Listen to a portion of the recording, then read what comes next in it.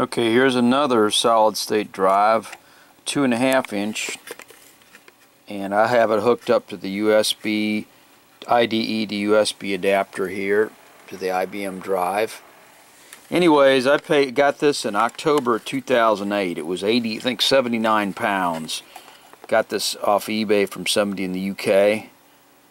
This is an IDE SSD, and since it's a 2.5 inch, you don't have to have any power because this connector, again, adapter, provides the power for the drive. And I'm going to look at the performance here. When I plug this in, this is an 8 gig. I've had this for almost 4.5 years, and I've been playing around. I had it on a laptop for a while, and it shows up here as a drive F, properties, 7.4 gig. I actually had formatted this before NTFS. If I go here and look at HD Tune over here, it shows up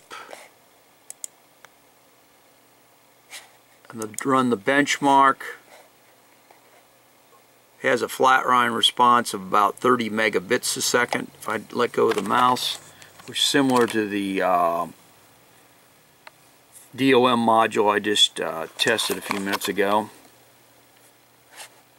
I'll stop this.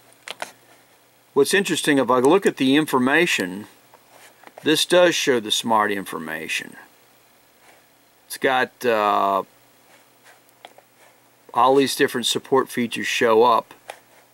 Here's the health, no health information.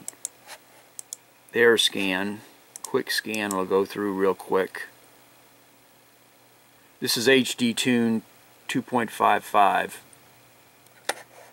Anyways, that's the Transcend 2.5 IDE solid state drive, and I got this 4.5 years ago.